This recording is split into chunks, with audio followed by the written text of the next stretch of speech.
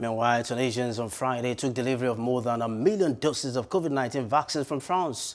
At the port of Raids, a southern suburb of Tunis, the French Navy also delivered 3 tanks filled with liquefied oxygen.